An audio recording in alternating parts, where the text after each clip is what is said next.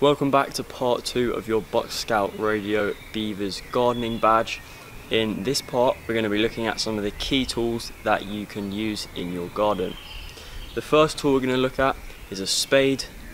It's quite simple. It has a metal plate on the end with a nice wooden handle and allows us to dig up things from our garden and dig holes, which allows us to put things such as grown plants into the ground.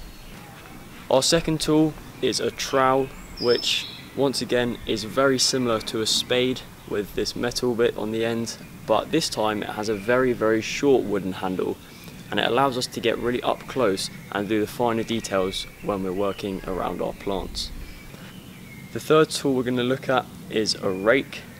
This is used to rake things, collect things into piles. For example, when all the leaves fall off the trees during the autumn, we are able to rake them into piles and clear them away. You can also redistribute soil. If you have a lot in one place and not much elsewhere, you can use a rake to make it more evenly distributed to make sure you have a flat level of soil. And the final tool we're going to look at in this part of the show is the hoe.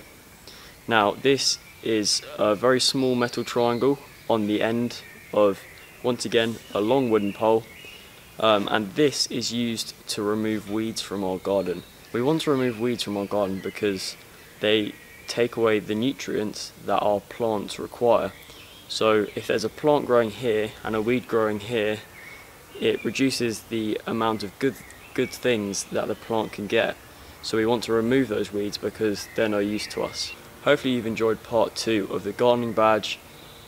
Now we move on to part 3.